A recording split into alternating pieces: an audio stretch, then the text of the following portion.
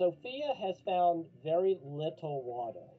It's found individual molecules of water surviving on the sunlit surface of the moon. And if you were to gang up all those molecules of water, it would be about 12 ounces of water in a cubic meter of lunar soil.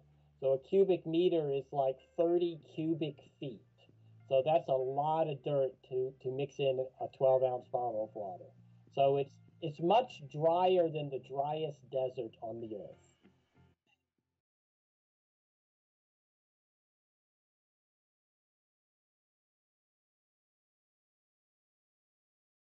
Scientifically, it's interesting because we weren't expecting water.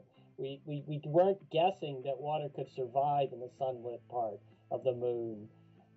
And so thinking about how did it get there and how did it survive is an interesting scientific question that tells us something about the history of the moon, might tell us about processes that take place on other airless bodies in our solar system.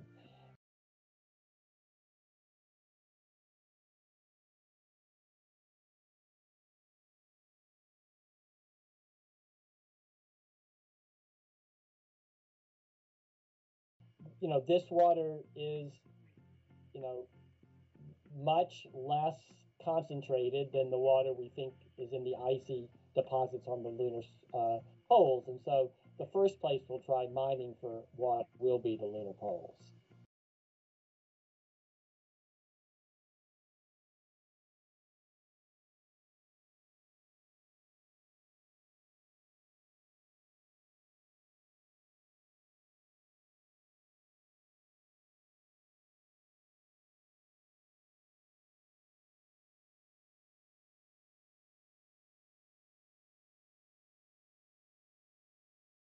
Yes, accessibility and availability will always be an issue. We don't know how to mine the water on the moon yet. That's why we're sending robotic instruments first, to be followed by the first humans. The first humans will be doing science experiments to figure out how accessible the lunar water is. They won't be living off the water.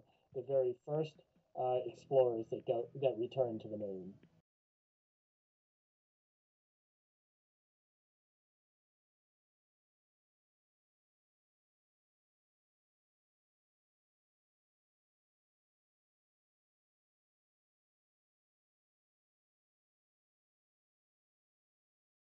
And so the same team that made this discovery has proposed for additional observation with Sophia. They want to understand two things. First of all, how widespread is this water? They only looked at a small part of the Earth-facing side of Sophia for their first observations, which were actually a test to see if this method would work, and it was a spectacularly successful test. So now they want to look across the whole Earth-facing side of the moon to see if this water is everywhere. And secondly, they want to look at the moon at different phases.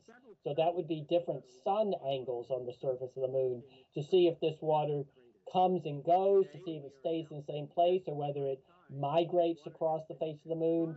So there's so many fundamental things about this water that we don't know, that we only have one observation, one piece of data so far, and there's just so much more to learn. ¡Ya ha salido, ya ha salido! Pongámonos al otro lado.